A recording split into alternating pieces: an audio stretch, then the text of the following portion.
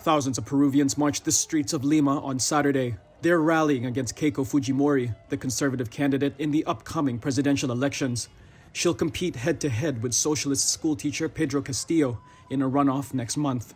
The protesters held up signs saying Fujimori never again and Keiko to prison.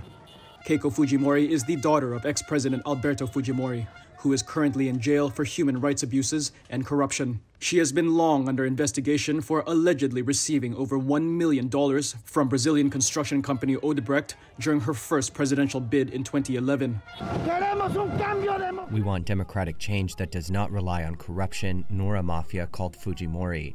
The Fujimori family is not the country. The country is this, represented by the people in the streets. Peruvians are split between the political left and right. Many reject both candidates outright, though Castillo holds a small lead in the polls ahead of the vote on June 6th.